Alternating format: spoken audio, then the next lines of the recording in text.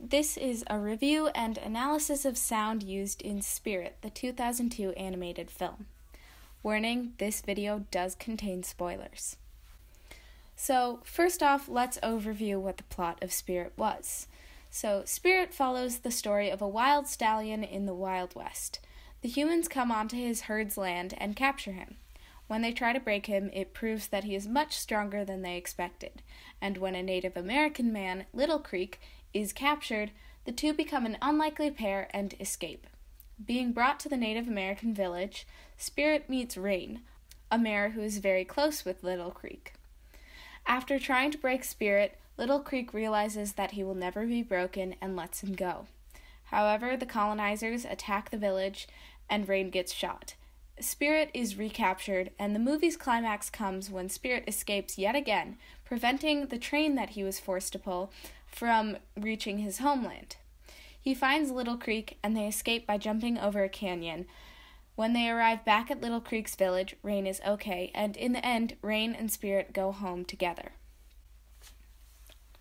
So that is the overview of the plot, and now let's dive into sound in Spirit. So as it is a movie that follows the story of a horse, there's very little diegetic sound other than some very limited dialogue, some sound effects for realism, and a few horse noises used for emotion. So the lines in the dialogue that is used is very significant to the plot, and it tells a lot of the themes of the story. For example, one of the main significant pieces of dialogue is from Little Creek, one of the few main character humans, and it's to Spirit, "I'm never going to ride you," and then later, "Spirit who could not be broken." And it's really to discuss how Spirit was this wild horse and he could never be broken, and he was part of the land, and that the humans really didn't deserve and could never ride him because of his character and because of his importance. And then another very significant and very lengthy piece of dialogue that is used is the Colonel's monologue, and it talks a lot about the plot that eventually will come back into surface, and it also talks about a few themes and also sets up more of the antagonist's point of view in the film. Also, there's a few small pieces of dialogue you can hear throughout the film that are used a lot to convey some dramatic irony, since Spirit doesn't know these things, but we hear them and we understand what's happening from a human's perspective that he does not understand yet. And also, there's a few lines that just signify direct characterization. Moving forward, non-diegetic sound in the film is incredibly valuable. The non-diegetic sound used is music and also Spirit's internal monologue / the narration of the film. They're very significant because they convey a lot of emotion of the film and also a lot of perspective, and the brunt of the story is told through these moments of narration or these very significant musical parts of the film. So a lot of the music is used to convey the emotion and the themes of each scene.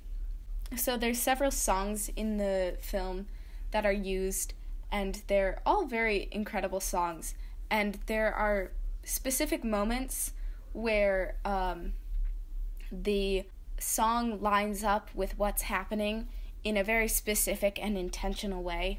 One of the most important is after the climax, when they jump over the canyon, there's a very quiet moment where the Colonel nods and Spirit nods, and they begin to go their separate ways. And the song suddenly bursts forward with "I'm free," and it lines up with Spirit and Little Creek celebrating their freedom, which is very significant.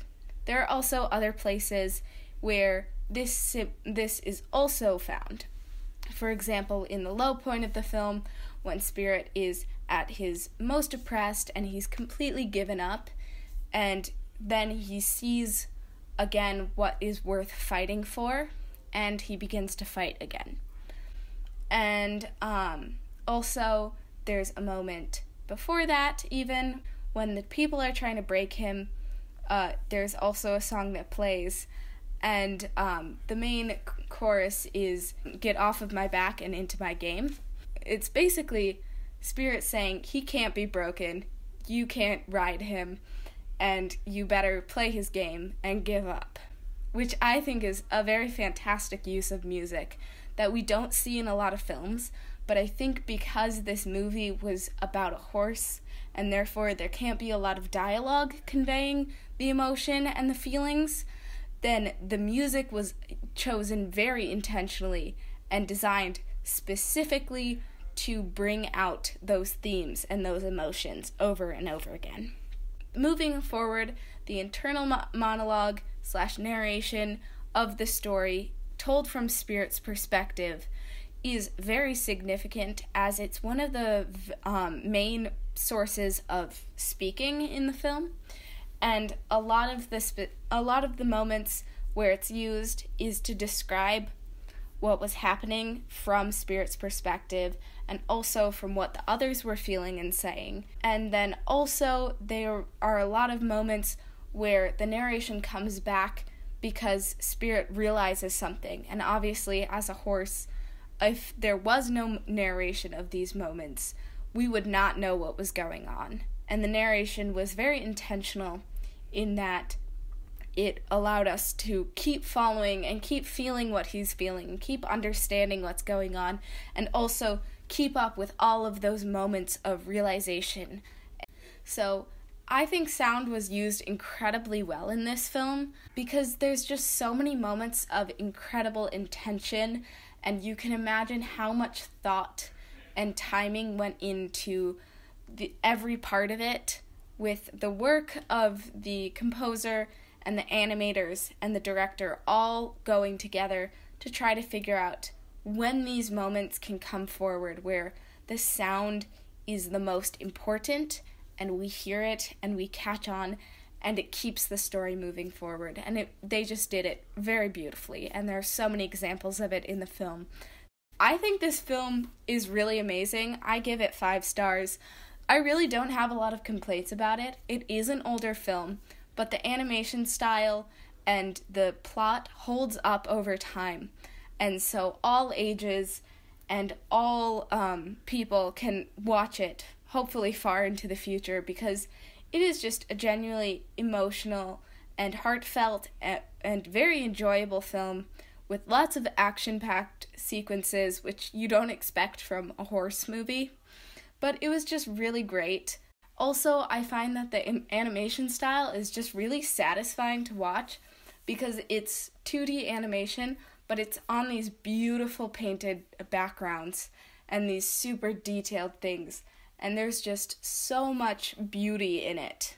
And also there's a lot of really funny moments and really heartfelt moments, so it's just generally very enjoyable to watch and very interesting. So 5 stars, I definitely recommend you give it a watch at least once, and thank you for watching.